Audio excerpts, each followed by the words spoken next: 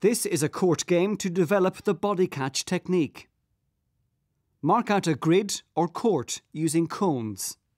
Divide the players into 2 teams of 4, separated by a line of cones or a net. The objective of the game is to throw the ball into the opposition team's court, making it difficult for them to catch. The opposition team must use the body catch technique. Teams can score 1 point if the opposition fail to catch the ball using the body catch. Award 1 point if an opponent drops the ball after catching it. Award 1 point to the opposition if the ball is thrown outside the court.